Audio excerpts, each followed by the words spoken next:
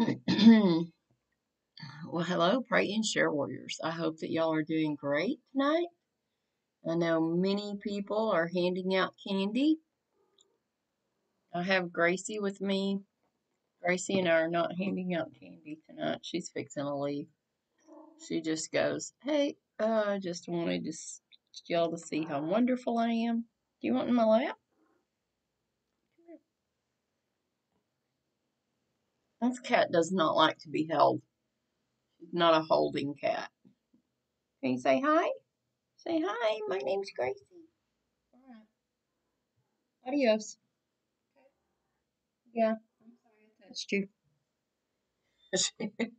She's not one that wants to be carried around, and taken places.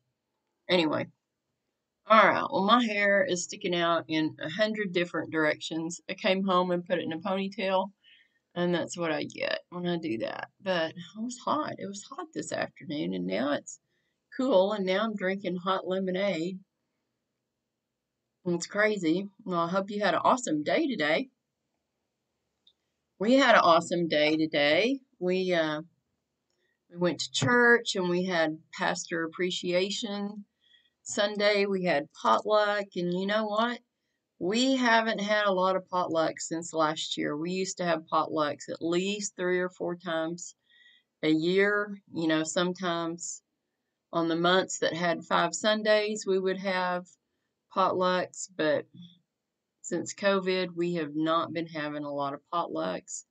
We were having community dinners one day during the week, and we haven't been doing that either. Maybe we can get back to that. But anyway, it was good to break bread with our church family and to appreciate someone who puts so much time and effort into his job and goes above and beyond. And that is our pastor. And his wife is the same. And they are training their 2 boys to be servants also. And that's so awesome. That is so important. So tonight we're going to do Psalm 39. And I realize that a lot of people are out either taking their kids trick or treating or handing out trick or treat candy at their house. But I just wanted to jump on here. God has a message for us today. I heard a great message today at church um, about how Jesus was born and what we believe about Jesus and who Jesus is, and kind of goes along the lines of what we talked about last night, that Jesus is the only way. Jesus is the only way to God. He is the only path to God. And anyway, let's pray. Let's go to God and pray. Welcome. Welcome if you're new. I've been doing this ministry since last year. During COVID, I started about March doing just what I think God is laying on my heart. I am no biblical scholar.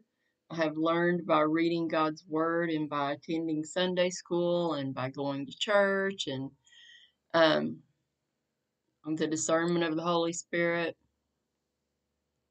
Anyway, but you are welcome here. And if you came here, then God has a word for you because I only read out of His Word. I don't just get up here and talk about things that I think are right. I try to pull out of God's Word. So let's pray. God, we just come to you and we thank you. We thank you for all the many things that you do for us, God, just like we were talking about in Sunday school today. A million little miracles, miracles that we don't even see, we don't even know that they happened, God, but you are so good and you are so great and you are so awesome.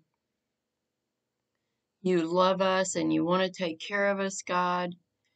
We thank you for being our creator, our sustainer, our protector, our provider, our shelter in the storm. Thank you for being our strength and our refuge. You are the great Jehovah. You are the great I am, and you are our everlasting Father. You are the righteous judge, though, and you will judge all unrighteousness according to your truths, not the world's truths, but your truths. But God, you are also loving and kind and compassionate and caring God. You are faithful, you are trustworthy, and you are patient. You want none to perish. Thank you for loving us. Thank you for calling us as your children. We love you with our whole heart, our soul, our mind, and our strength. And God, we pray for the lost. We just pray that you would open their eyes and their ears and their hearts to the truth, God, that you would allow the Holy Spirit to draw them to Jesus so they can be saved. God, we pray for the prodigals to return, to repent, to be reconciled, God. We pray for all the disasters that are going on, God. We just pray. We just pray that you would be with these people affected, God. That you would send someone to be the hands and feet, the loving compassion of Jesus. God, that you would move in their hearts, that they would feel your presence, God. And we pray for all the sick people. We just pray that you would that you would heal their bodies, God, that you would strengthen their families, that they would trust your process of healing, God. We pray for all the people that have lost loved ones. We just pray for peace, comfort, and strength for them, God, that they would also feel your presence.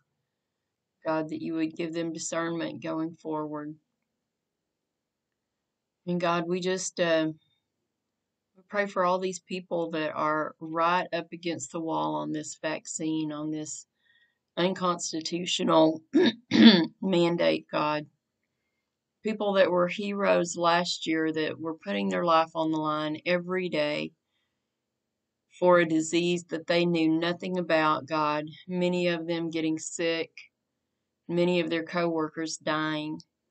God, we just pray. We pray for strength for them.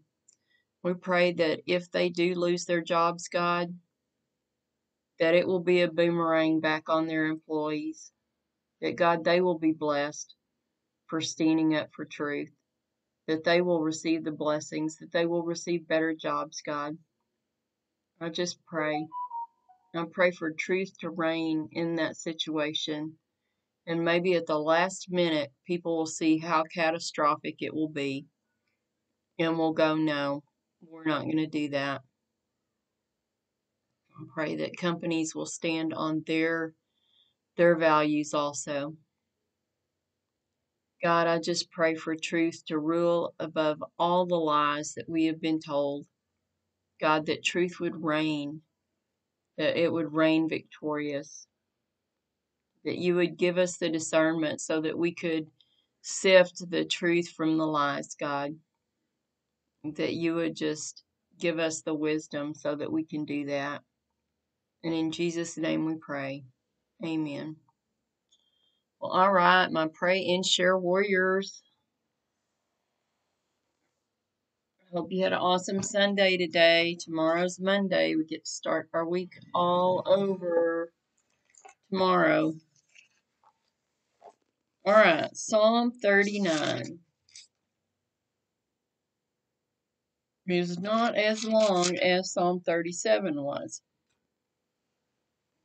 And I really did not write anything on Facebook today because I did share a concert this morning because I was listening to it and I just wanted to bless somebody with it. But I didn't even share it on my page. I just shared it on my main page. So Psalm 39 says, Prayer for wisdom and forgiveness. To the chief musician, to Jeduthun, a psalm of David. So this is another psalm of David. I said, I will guard my ways, lest I sin with my tongue. I will restrain my mouth with a muzzle. While the wicked are before me, I was mute with silence. I held my peace even from good, and my sorrow was stirred up. My heart was hot within me. While I was musing, the fire burned. Then I spoke with my tongue. Lord, make me to know my end, And what is the measure of my days, that I may know how frail I am? Indeed, you have made my days as handbreadths, and my age is nothing before you.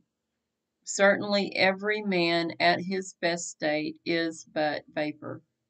Surely, every man walks about like a shadow. Surely, they busy themselves in vain. He heaps up riches and does not know who will gather them. Okay, so again, he's talking about that he will guard his ways, lest he sins with his tongue, that he will restrain his mouth with a muzzle, while the wicked are before me.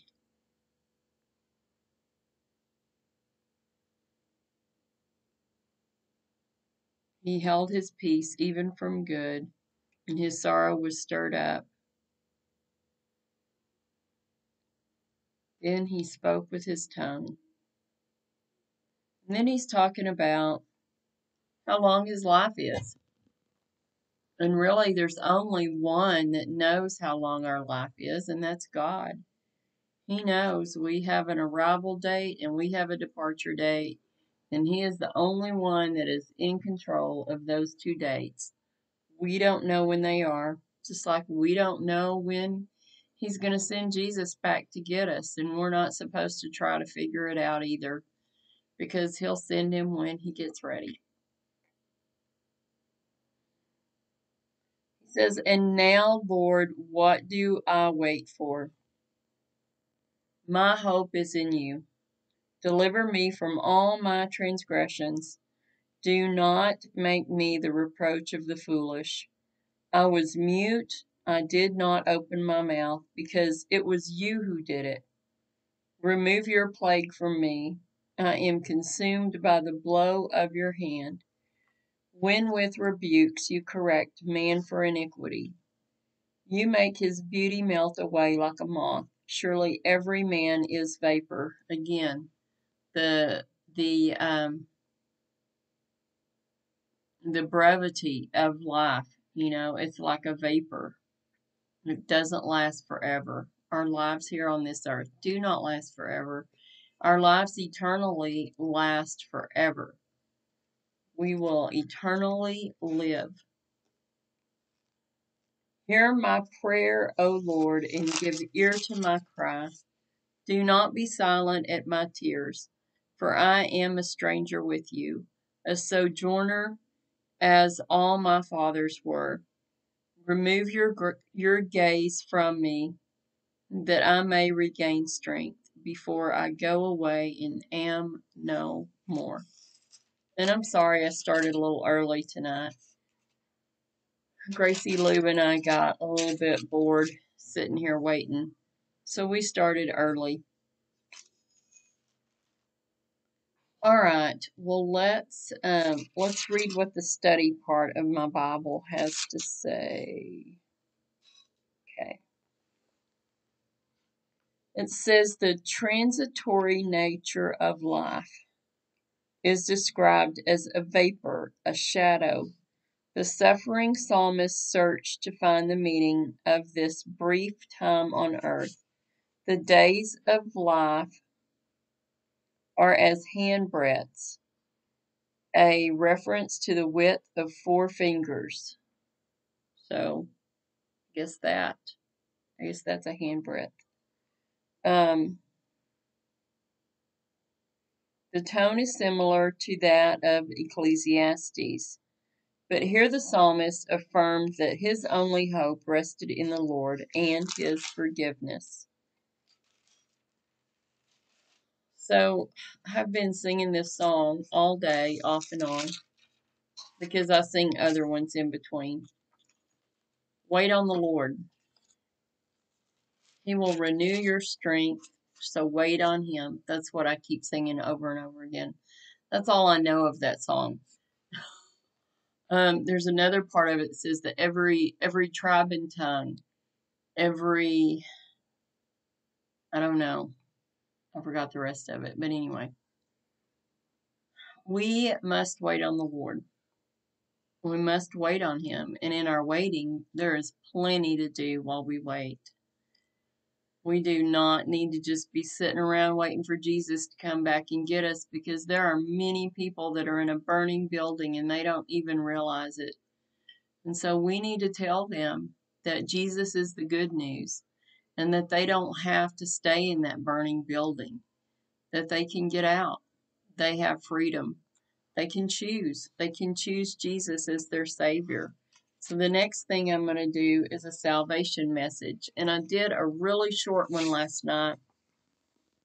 I don't remember why I did a really short one last night, but I did. I made me some hot lemonade.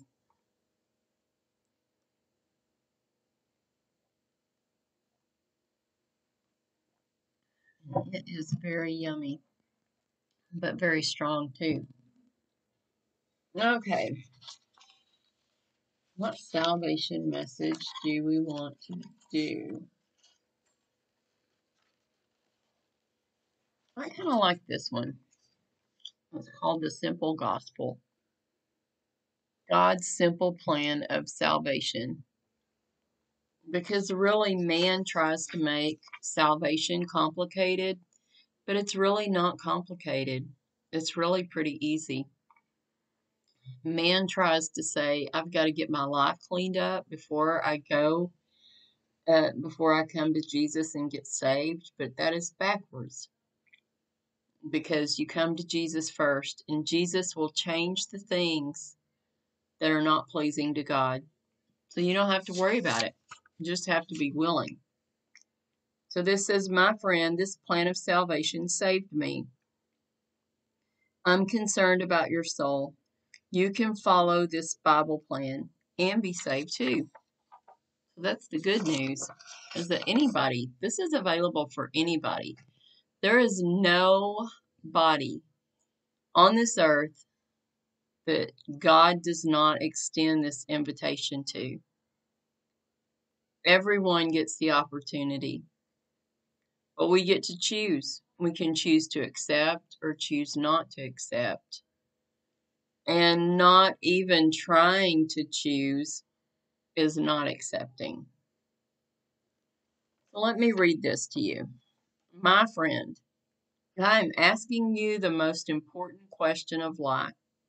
Your joy or your sorrow for all eternity depends on your answer. The question is, are you saved?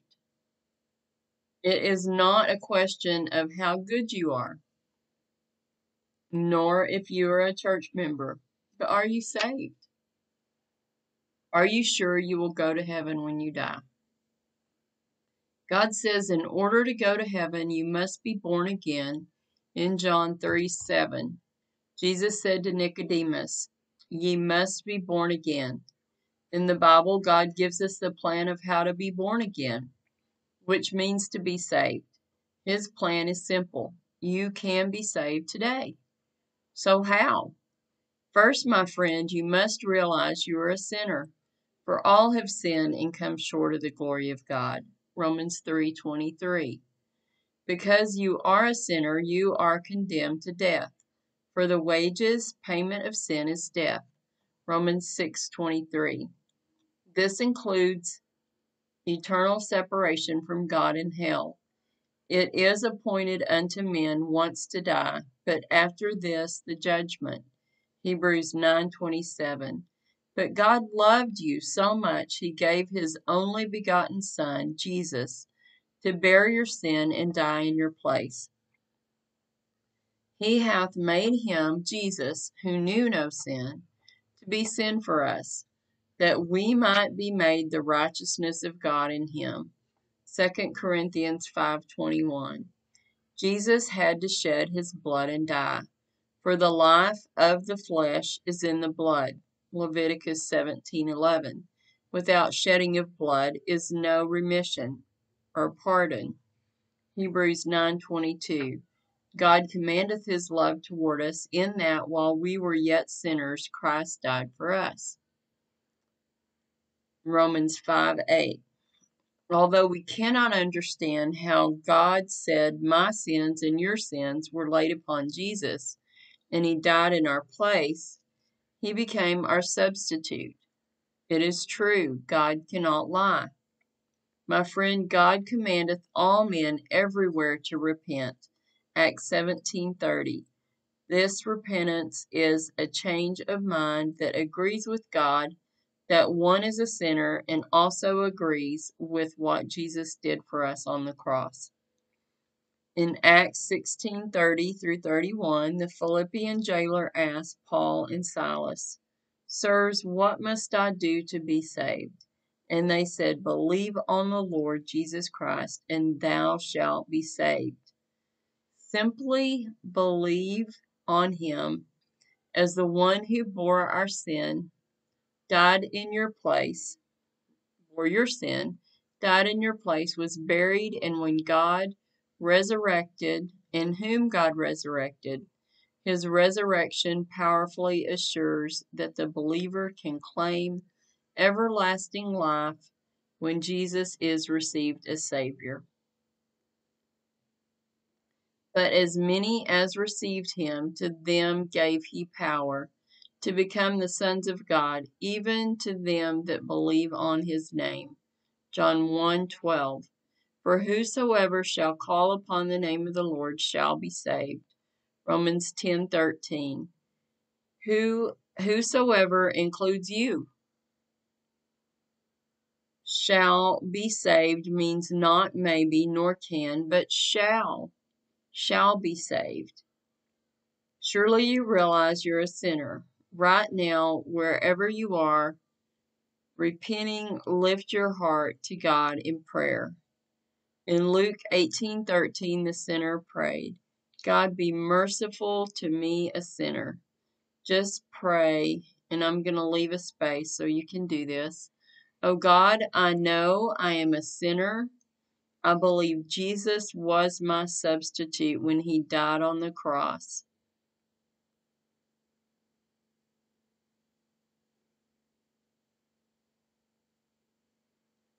I believe his shed blood, death, burial, and resurrection were for me.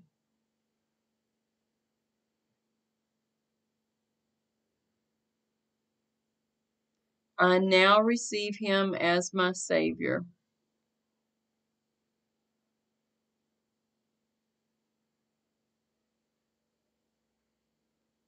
I thank you for the forgiveness of my sins, the gift of salvation and everlasting life because of your merciful grace.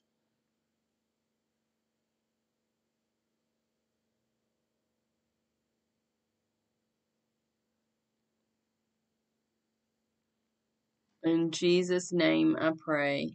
Amen.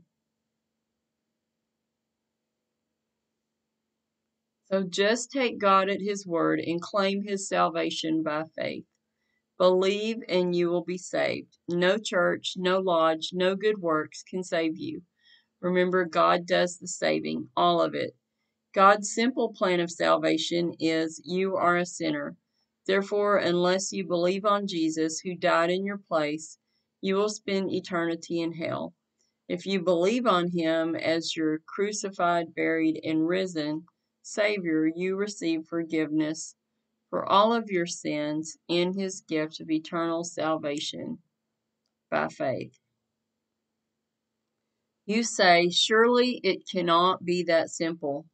Yes, that simple. It is scriptural. It is God's plan. My friend, believe on Jesus and receive him as Savior today. If his plan is not perfectly clear, read this tract over and over without laying it down until you understand it. Your soul is worth more than all the world. For what shall it profit a man if he shall gain the whole world and lose his own soul?